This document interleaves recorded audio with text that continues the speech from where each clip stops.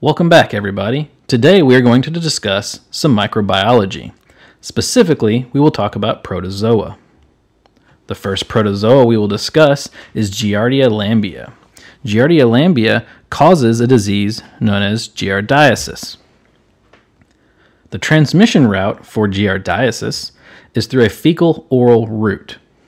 As you can see on this diagram to the right, we will start at the top where a human ingests the dormant cysts. They undergo excystation, which is removing it from the cyst form into a trophozoite form. That is where these organisms undergo asexual replication. And then, as the organism moves towards the colon to where it will be expelled from the body, it re-encysts itself, or encystation, and then is expelled from the body via the feces. The only way that a Giardia lambia organism can survive outside of the body is in the cyst form. And in that cyst form, as you see here, it can survive for quite a long time in cold water.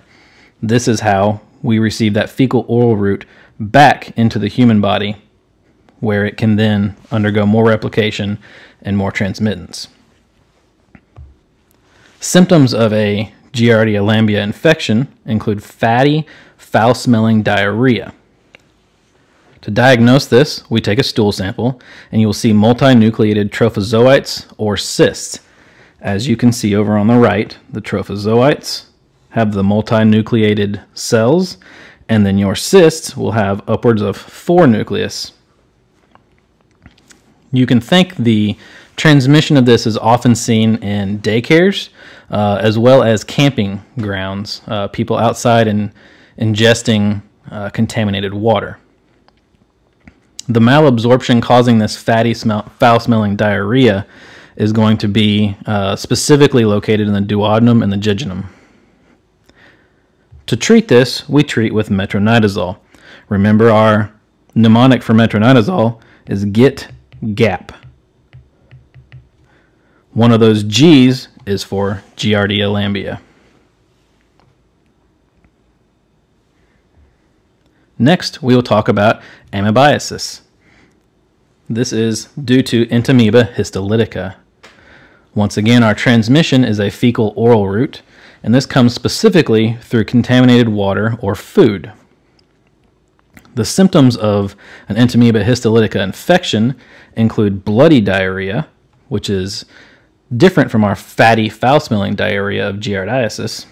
You can also see liver abscesses, and because of that liver infection, that is how we can get right upper quadrant pain.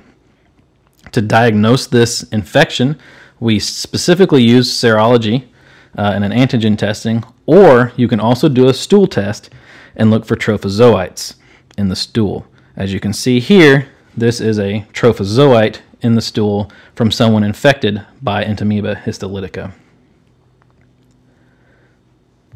We treat this with metronidazole once again.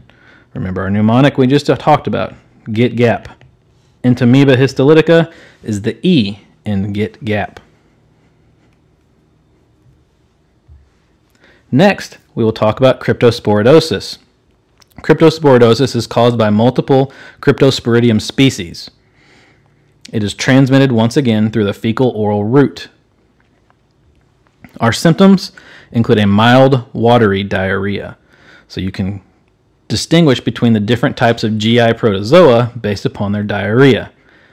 Our Giardiasis is a fatty, foul-smelling diarrhea.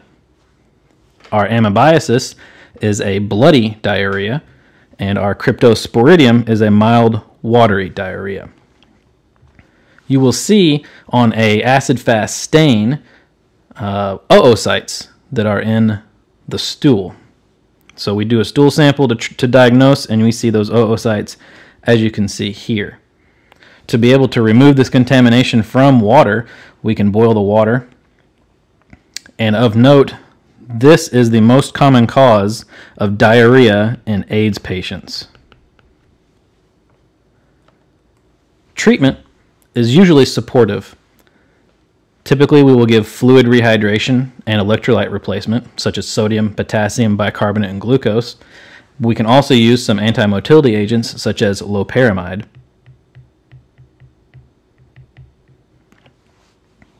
This is typically only lasting about 2 weeks and will go away on its own without any medication.